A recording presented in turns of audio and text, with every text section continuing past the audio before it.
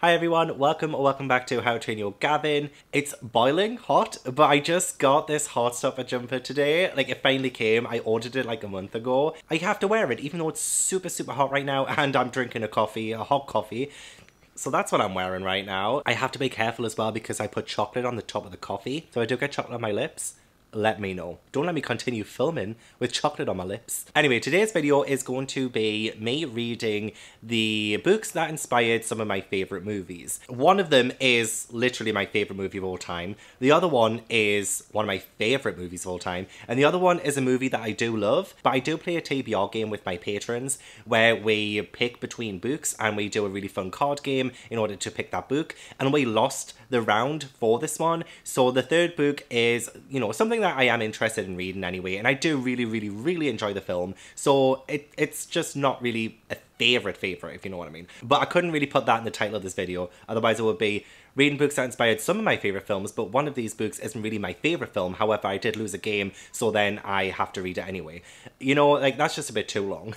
So the books that I'm reading in this vlog are Legally Blonde by Amanda Brown. This one is a film that I absolutely love and adore. It stars Reese Witherspoon. The film pretty much defined my early teen life, but I had never read the book before. So Legally Blonde, I'm sure you know what it is just based on the film. But this follows Elle Woods, who is a pretty big socialite. She is very spoiled and she has that kind of stereotypical blonde bimbo image. And then her rich boyfriend dumps her, and so she ends up joining Harvard Law School in order to win him back. However, in this book, she goes to Stanford University, not Harvard. I have already read this book. I was actually going to do a reading vlog just reading this book called Oh My God, You Guys, a Legally Blonde reading vlog. But then I didn't really have enough content for that because I went to see Legally Blonde the musical in London, and yeah, I read the book for Bookoplathon, and I just never posted that vlog because I was like, this is just too short. So I'm going to include the clips of me reading this in this vlog. So I'm not going to tell you what I thought of this yet. You're going to have to watch the clips for it, but that will be the first book read in this vlog. So if you're wondering why things jump all over the place, it's because I read this nearly a month ago now, and I don't want to waste that. Jurassic Park by Michael Crichton. Jurassic Park, the film, is, I think, my favourite film of all time. It's either that or Titanic. I don't know. I'm torn between the two. I'm actually going to be watching Titanic with my patrons at the start of July, and I'm really excited. We are tossing to me leaving my job, and we are going to be watching Titanic drunk. So I'm really excited for that. That's coming up. But Jurassic Park, I did just do a Jurassic Park movie watch along with my patrons. Actually, we watched all 5 Jurassic Park and Jurassic World movies leading up to the brand new movie, which I have seen. I have seen Jurassic World Dominion. I was a little disappointed, not gonna lie, but I still love this franchise so much. I've never read the book though that inspired Jurassic Park, which is my favourite film, and I've heard fantastic things about it actually. I'm really excited. I bought the audiobook of this for £3 in an Audible sale years ago, and I totally forgot I had it. So I'm going to listen to the audiobook of this as well as read along physically. I'm doing some reading spins tonight with Kayla from Books and Lala for patrons and Kayla's members. So I'm really looking forward to that. So I'll probably start that tonight, or I might start a little bit before then. It is only like 3 p.m. and there's like another 6 hours before then. So I might start it. But yeah, Jurassic Park is essentially set on a tropical island where scientists have managed to bring dinosaurs back to life through DNA and incredible research, and they kind of build like a theme park with these dinosaurs, and things go awry. I don't know how much the movie adapted from this book, so I don't know if it has like Alan in it, or Ellie, or Tim and Lexi, the kids, or, you know, all the iconic characters from the movie. I don't know if they're in this, and it doesn't say it on the back. I'm just excited to find out. I'm really excited to read this one. Like, genuinely, out of all the books in this vlog, I mean, I've already read Legally Blonde, but like, I'm really excited for this one. And then finally, the last book is The Shining by Stephen King. Now, I do really love the movie. I watched it quite young and I thought it was really great. I have tried to read this in the past. I think about 3 years ago, I got about 50 pages in and I stopped. I can't really remember why. I think I just wasn't reading it at a very good time.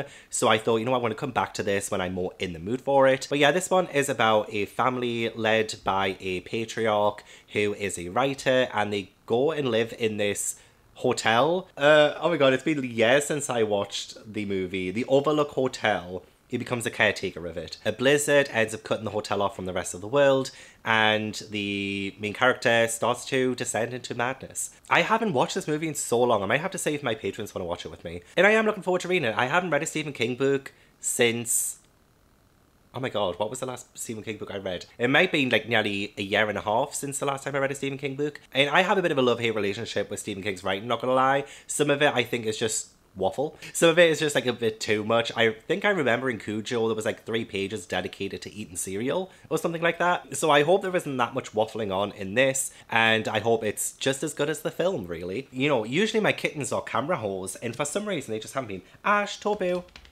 are you coming over? Are you coming to say hi?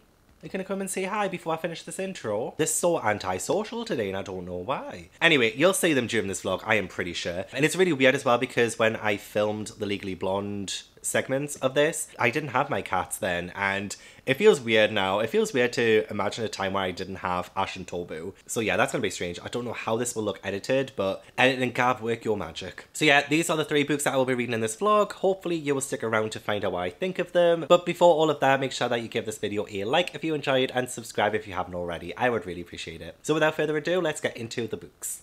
You got into Harvard Law? What, like it's hard? Oh my god, you guys. Right, I'm sitting on the floor because there's nowhere else I can possibly film in this very tiny hotel room and get good lighting because the lighting's coming from there. I'll just may as well just show you around. There's the door. There's the desk. There's the bed. There's the TV. There's the windows to outside. There's the bathroom. That's it. Oh shit.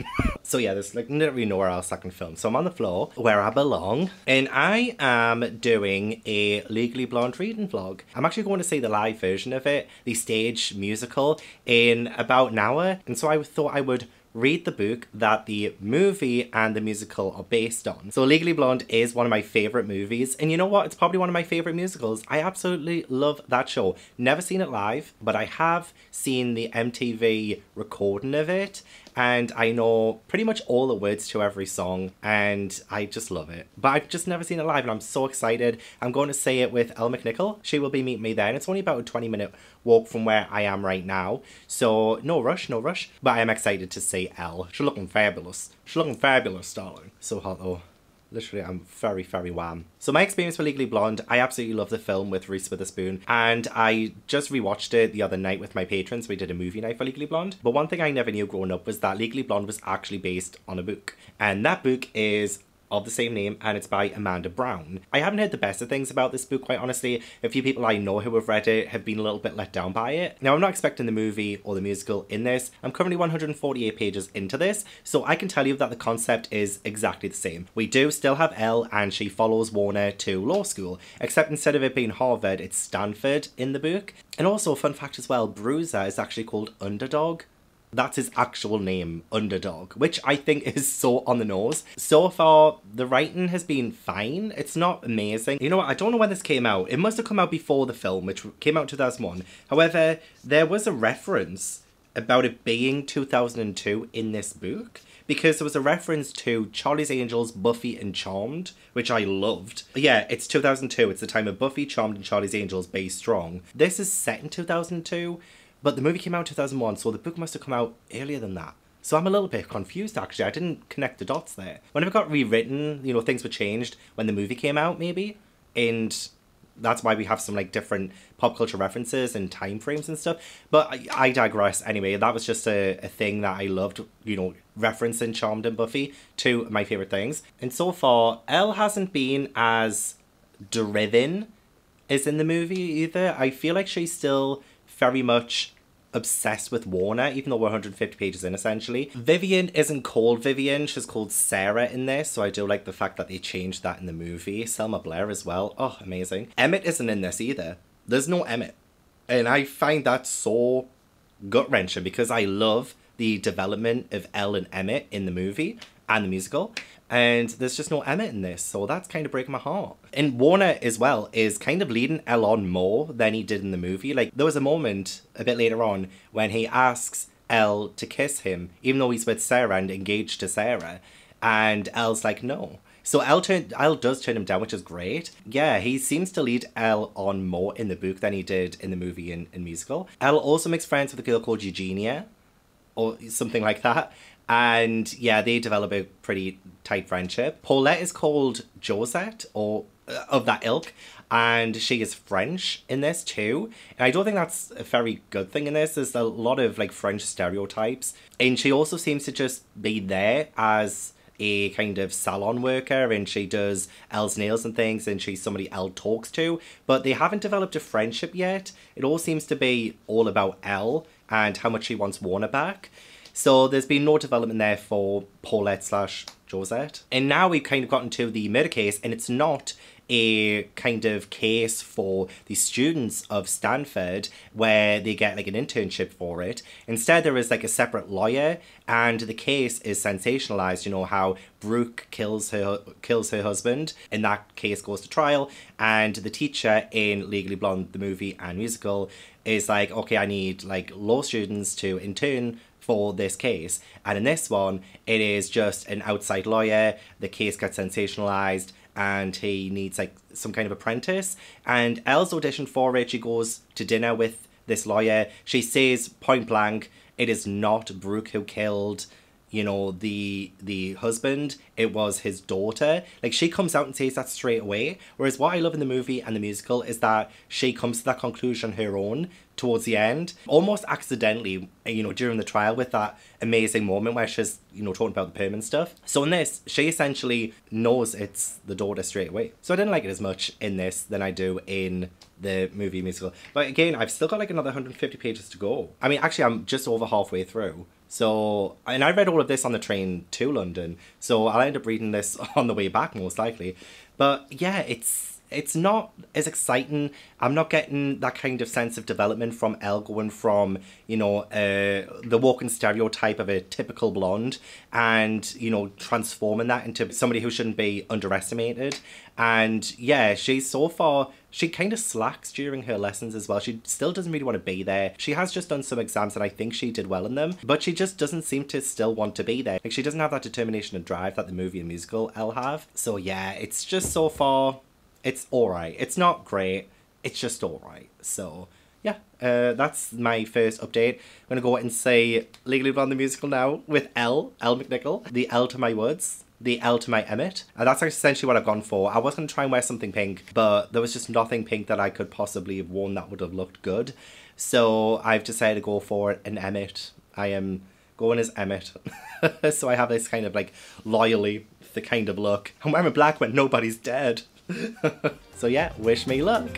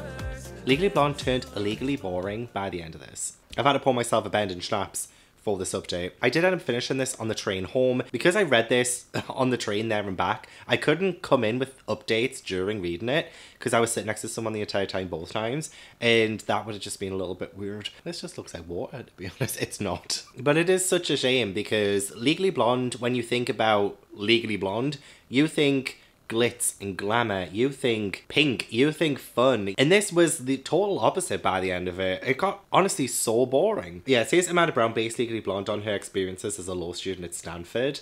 So by the midpoint towards the end, we do get a lot more legal jargon, and it becomes a lot more, what's the word, clinical? So as Elle is taking on the case, the murder case, it doesn't have that whole bend and snap moment. There's no bend and snaps in this. There's no like bend and snap moment in the courtroom where Elle realizes that the person on the stand, the person who is testifying as a witness against Brooke, is gay, and we don't have any of that. And the fact that Elle pretty much knows it's the daughter from the get-go kind of eliminated so much of the tension and the kind of build-up towards this trial. It was such a boring trial. The daughter who turns out to be the murderer does kind of happen the same kind of way. You know, the daughter has gone for a perm and she takes a shower and you can't get a perm wet, and that's how the case gets like blown wide open. So that happens pretty much the same, but there's just nothing really else that's very redeeming about this. It's only towards like the very end when Elle says no to Warner, and it literally takes her the entire book to kind of move on from him, so that when he does come to her and says like, I want you back,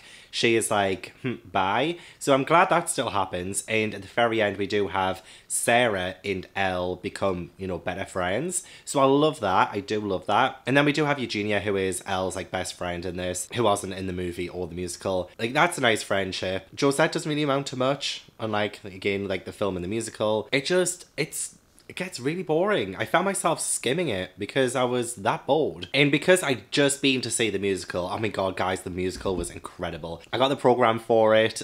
I loved it. I loved it so much. And the fact that I had to read this after watching that incredible musical is just... it makes me more mad. It makes me so mad. The musical, it was in an open-air theatre, and I've never been to an open-air theatre before, so it was actually a lot colder than I was anticipating. Obviously, because it was like a nighttime kind of performance, and it got darker, and I mean, there was like stage lights and everything. There was a proper stage, but like it got darker, it got colder. It also started raining a little bit at the end of Act 1, and I was worried that they would cancel Act 2, because if the rain gets too bad, they would have to stop.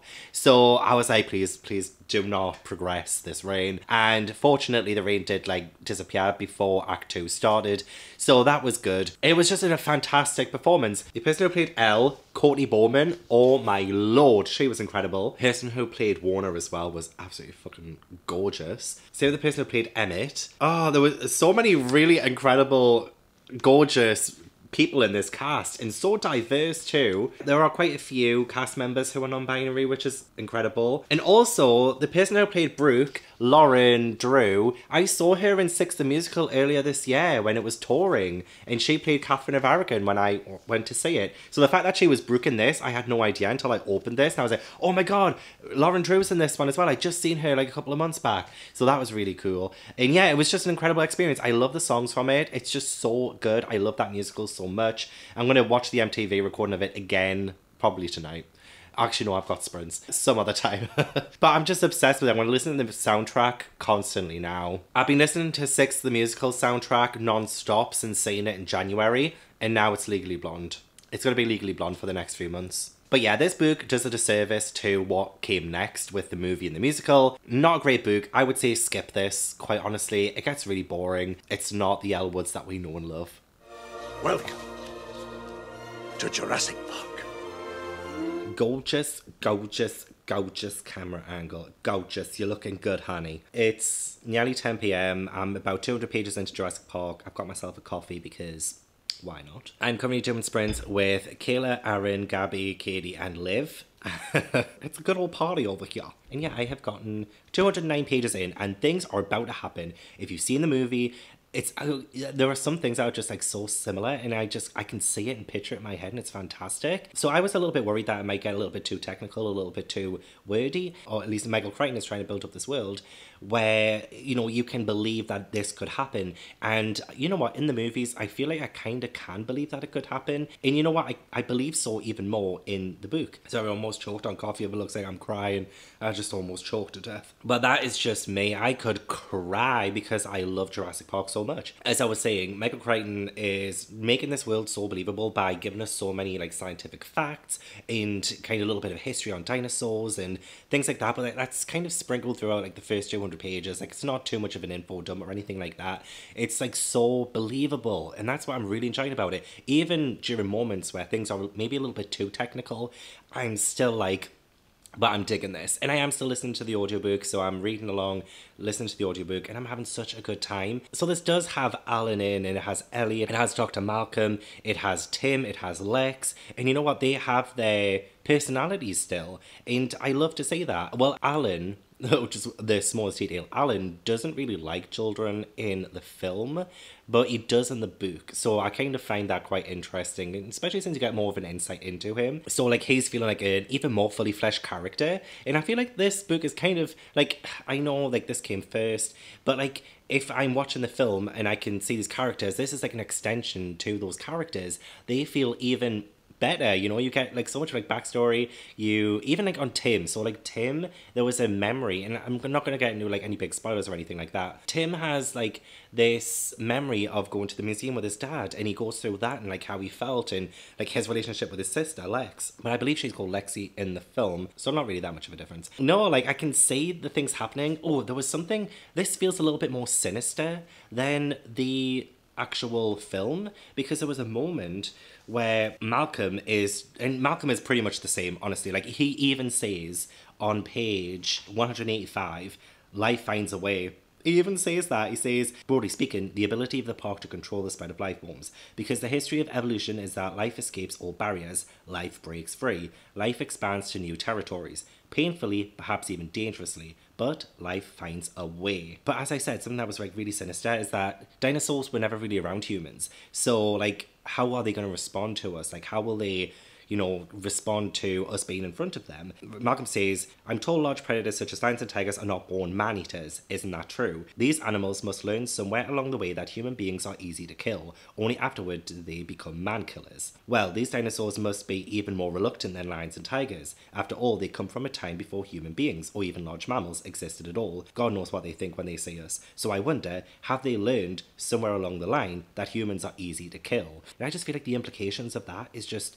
so bone chilling, and it makes me so scared. But we kind of start off with, I feel like this is a bit of an amalgamation of the Lost World Jurassic Park the movie, because we start off with kind of like little like lizard or like reptile attacks that are happening, kind of like at the start of the Lost World Jurassic Park when the little girl gets bitten by lots of these little dinosaurs. So this book kind of starts in that way of like reports of attacks, and then, you know, the whole Jurassic Park thing with Hammond and getting Alan and Ellie to the park and stuff, like that's pretty much kind of similar.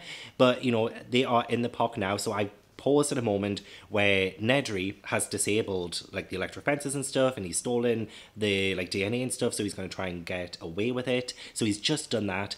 We haven't had like the T-Rex attack or anything just yet. I feel like that's coming, or at least something similar to that. I don't know if it's exactly similar to the film. Alan and the kids and everyone are like in the park, and something's about to happen. So I'm just so excited. I've really paused it at a really good bit, I think. So I'm going to continue reading now that I'm on these sprints.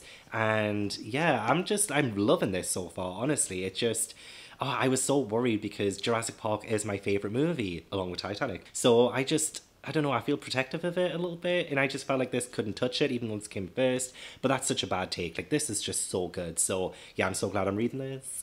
I'm excited for lots to happen. Oh my god, it's just gonna go balls to the wall crazy now. I can feel it.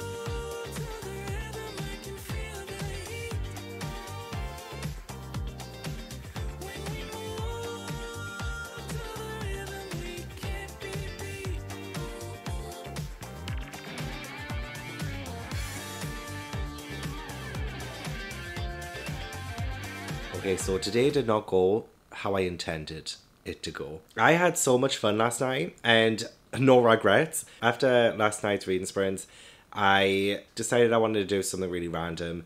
And Katie was also doing some after party reading sprints. So I ended up doing those with Katie and Kayla. And they were great and everything. And then I looked out of the window, you know, around about like 5 a.m. Well, it was like 4:30 a.m. when we finished the live show. And yeah, the sun was coming up. It was actually really light. The birds were singing and it was definitely time to go to bed. So I don't think I got to sleep until like 5 a.m, maybe a little bit after that. And then I slept through my alarm at 10 and didn't wake up until midday. So I was like, shit. Because I wanted to also film and edit the video so that I had it scheduled and everything. So I did manage to do that, but it made me a little bit more delayed and finished in Jurassic Park. But I have finished this now. And I was going to do an update on it when I finished it 3 hours ago, but then my cats decided that they wanted to sleep on me. And I couldn't move. I couldn't move for 2 hours. So it's nearly midnight now. It's like 11:20 p.m. And part of me is hoping that Ali from Hardback Holder is going to start streaming tonight on Twitch. She usually does on a Tuesday. So I have managed to finish this. I loved it. I thought it was awesome. It was wicked. It honestly, I could see certain scenes from the film, but like in a different way. I feel like this went a bit more bonkers. This one had a little bit more teeth and a bit more action and a bit more death. And it was just, oh god, it was wonderful. Not the death per se, but just how much I enjoyed this. I'm not going to like specific scenes and things in case you haven't seen the film or read this book and you want to, so no spoilers from me. But yeah, I felt a little bit of like Jurassic Park 3 in this as well, and definitely it's like The Lost World, but more so the first Jurassic Park film. I feel like the trilogy, the original Jurassic Park trilogy, took quite a bit from this. But even then, the suspense was great. And I was really scared for the characters. I didn't know if certain characters would make it. I didn't know if the book would change certain fates. And it still kept me scared. There was just more and more scenes that I feel like could have been so amazing in the film that weren't used. And there's just so much material here, like so much material. It's fantastic, absolutely fantastic. It's going to be one of my favourite books of the year, I think. Definite 5-star. I don't know why it took me so long to read it. Honestly, I'm so excited to read The Lost World Jurassic Park now. There is a sequel to the book. And yeah, I'm excited to see how that turns out. I can't remember if people have said that's not as good as this one, but even so, I don't care. I want to read it. So I need to get on that and get it. But now I've read this one, oh god, this is definitely like the best of the vlog. Definitely better than Legally Blonde, 100%. Definitely better than Legally Blonde. Love the characters, love the scenes, love the tension, loved everything about it. It did start to go on a little bit long, but I overlooked that because the overall package, the overall experience was wonderful. Absolutely wonderful. So, 5 stars. So that means next I am reading The Shining by Stephen King, a very different book to Jurassic Park, and a very, very different book to Legally Blonde. Here's Johnny! I haven't read a Stephen King book in a while, so I am looking forward to diving back in. I believe I've already told you what this is about. Just going to dive straight into it, I think. Actually, maybe not tonight. Maybe not tonight. There is something ridiculous I want to continue filming tonight. So I might do that. I'll see if Ali is streaming on Twitch. Because if she is, then the rest of my night is a write-off. But I'm planning on going to a cafe tomorrow and reading this. I'm only going to leave the house for like 2 hours. Because I don't want to leave my kittens for too long. Even though, you know, I do go to work and stuff. So I have left them for a lot longer than 2 hours. But, you know, I don't want to leave them for too long when I don't have to. Yeah, I want to go to a coffee shop, I think. I need to do something a bit more social. So I hope this is as good as Jurassic Park. I doubt it'll be anywhere near it, to be honest. And this is actually the only film I haven't watched recently. I did rewatch Legally Blonde and Jurassic Park with my patrons recently. But I haven't watched The Shining in a couple of years. So I might watch The Shining too at some point this week. It's going to happen. Okay, yesterday was an absolute write-off. I was supposed to start reading The Shining. I was supposed to. And I was also supposed to get out. I was supposed to get out the house. And I keep watching people's booktube videos, people's vlogs on booktube, and people are going outside. And I'm like, what does that feel? How do you do that? Like, I can go outside for work. Like, that's absolutely fine. I can do that because I'm going to get paid to do that. But I've tried so hard to go out so I can go to a coffee shop. It's like one of my favourite things to do. But I just haven't been able to do that. And plus, I don't want to leave my babies. I don't want to leave them. But today I'm forcing myself out. Yesterday was a write-off. I filmed a really silly My heart will go on parody yesterday. Well, actually, I've been working on it since like Monday night / Tuesday morning. So yeah, that took a lot of time, and so it made me delayed on this. But after doing that, I got like a really big headache, so I just like laid down for the rest of the day, and I just didn't do anything. I didn't even read. I was watching a lot of sprints. Actually, a few people were sprinting yesterday, so I was watching some sprints and just not reading. I was just there for the vibes. But today I don't have a headache. The sun is shining so brightly, and I really need to start this. Also, I do have a local coffee shop that I discovered a few months ago, and then the second time I went, I'm not going to get any workers in trouble, but if you are one of my like close friends on Instagram, you'll know what happened last time I was there. So I've been really worried about going back, but I'm going to go back. I'm going to go back today. Hopefully nothing happens. I'm just really excited. I'm really excited because I love that place. So even though I've only been twice, I love that place. So I'm gonna bring The Shining, and I just want to make a start. I want to make a start. Like, I really want to get it finished maybe tomorrow. I still have a couple of days off work, so that shouldn't be a problem. And yeah, I only have like 2 more books on my June TBR that I need to read, so I can do them next week. So I could do it. I could do it. I could do it. I also have the audiobook for The Shining as well, ready to go, so that when I'm on my walk down, I can start it. Or I might listen to music. No, I want to listen to music. Yeah, I want to listen to music on the way down, I think. I love listening to music when I go between places, just to get me in the mood, you know, just to get me like all happy and excited. I haven't even had breakfast yet. I just made myself a coffee this morning, watched Kayla's latest video, played with my kittens, and yeah, now I'm going to head off, get something to eat when I'm there, because they do have some really nice food too. I want to shut up, because the longer I talk, the more likely it is that maybe there's not going to be a table. And I want a table. I'm walking there. Daddy's just off to the cafe for just a couple hours, okay? Just a couple hours, I'll be right back. Got plenty of food? Yeah, got plenty of food. You're gonna play together, aren't you? Oh, I can't leave yous. I can't leave yous. Honestly, you got the place a fucking mess. See, you'll be fine. You've got each other. Yeah. Oh, you're just so beautiful. You're so beautiful, yes. You're so beautiful. You're so beautiful.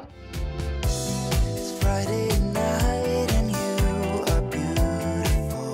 The feeling is magic. I am so lucky to be with you. 'Cause when it's been a rough day and I stare at the walls surrounding me, I let go of my thoughts and I go with you. 'Cause you're a believer in a life that's less dramatic. You're a believer in a world that's filled with magic. Let's go dancing till the sun comes up again.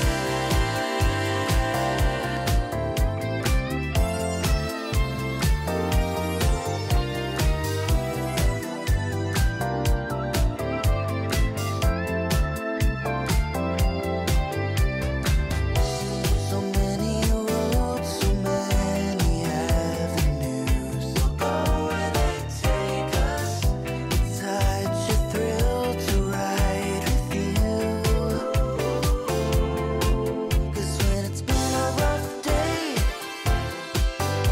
and I stare at the walls surrounding me, I let go of my So nice to get out and about again. I somehow managed to read 203 pages of The Shining, and then like 2.5 hours I was at the cafe. I was listening to the audiobook, of course. I listened at 2.5 times speed, but I was also reading along physically, and my eyes do read a little bit faster than the audiobook, so I feel like 2.5 speed isn't that much, really, in the grand scheme of things. It was just so nice to be back at the cafe as well. So nice. I love the falafel and mango chutney paninis that they do.